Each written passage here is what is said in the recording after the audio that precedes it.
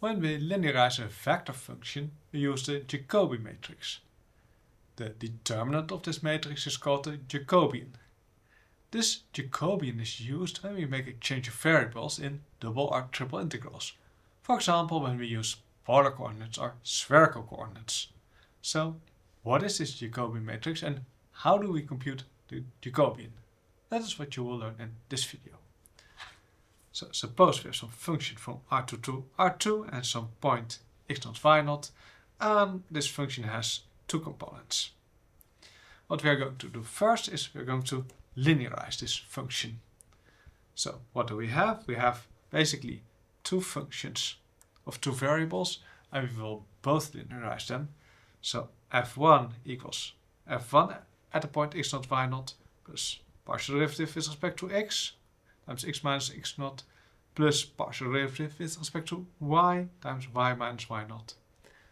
We do the same for the second function. f2 is the function at the point x0, y0 plus partial derivative with respect to x times x minus x0 plus partial derivative with respect to y times y minus y0. And then we can put them back in a vector. And we write f1 and f2 over here. So f1, well, we bring the f1 at x0 minus y0 to the other side. So f1 minus f1 at the point is given by these two terms, written as first component of the vector. Bring this one to the other side as well. Then we have f2 of x and y minus f2 at the point is approximately equal to these two terms, which are written as second component of the vector. And then we see that we can pull out the x minus x0, so we get an x minus x0 times some vector plus a y minus y0 times some other vector. And then we see we have scalar times vector plus scalar times vector, so we can write this as matrix times vector. So we have written f minus f at the point as a matrix times a vector. Now, this motivates us to introduce the so-called Jacobi matrix. This matrix in general is called the Jacobi matrix. So it contains the partial derivatives f1, x, f1, I, f2, x, f2, y. And if you have some bigger function from R3 to R3, you get f1, x, f2, y, f1, y, f1, z, f2, x, f2, y, f2, z, f3, x, f3, y, f3, z. So it just continues. And now we see how can we use this matrix. Well, if you plug in x0, y0, you see that f1 minus f1 at the point, and same for f2, is approximately equal to this Jacobi matrix at the point x0, y0 times this vector over here. So that is where you encounter this Jacobi matrix.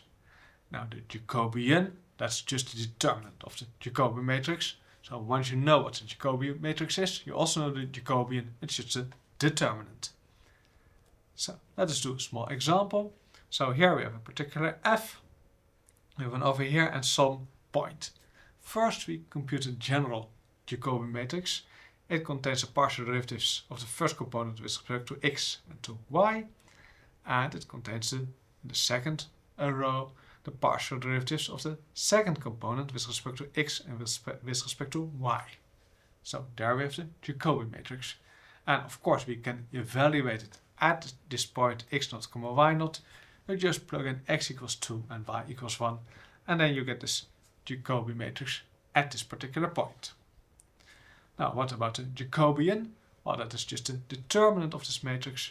So the general Jacobian is given by the determinant of this matrix over here. So 2x times 3x squared y squared minus 2y times 2xy cubed, which is this over here. And the Jacobian at a particular point is just the determinant over here. 4 times 12 equals 48, minus 2 times 4 minus 8 equals 40. And of course you could also have found the Jacobian at the point by plugging in this point and the general expression over there. So this is the Jacobi matrix, and this is how you can compute the Jacobian.